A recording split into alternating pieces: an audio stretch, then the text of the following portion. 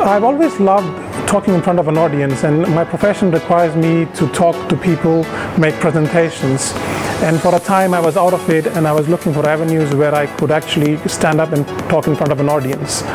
And Toastmasters gave me the right platform, a group of people whom I could stand up and talk about, and they would listen to me. So it was really something which I was looking forward to.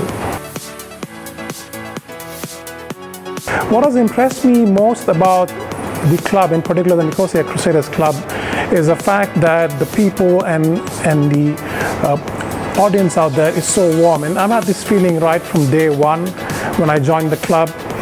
When you walk into the club, you have this feeling that you're walking into a group of friends. You don't feel like they're strangers. When you stand up to deliver a speech, you are amongst friends. You get a lot of encouragement and motivation. So it's the warmth, I think, which really attracted me. There's a ton of benefits of being a member at the Crusaders Club. I can speak for myself. A, it gives you a platform where you can go and talk to people. B, it gives you a group of people who will give you very constructive feedback on what you're doing and not. Usually you don't get that when you're doing any professional speeches. So that to me are the two most biggest important things. It's the opportunity to speak, and the second is the constructive feedback that you get.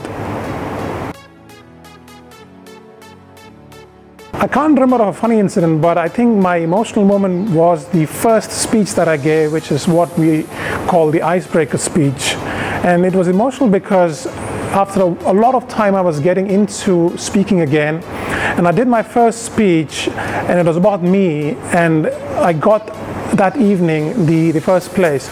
And to get that was very emotional because the two speakers who spoke before me were very experienced Toastmasters, so to be recognized was really an emotional moment for me.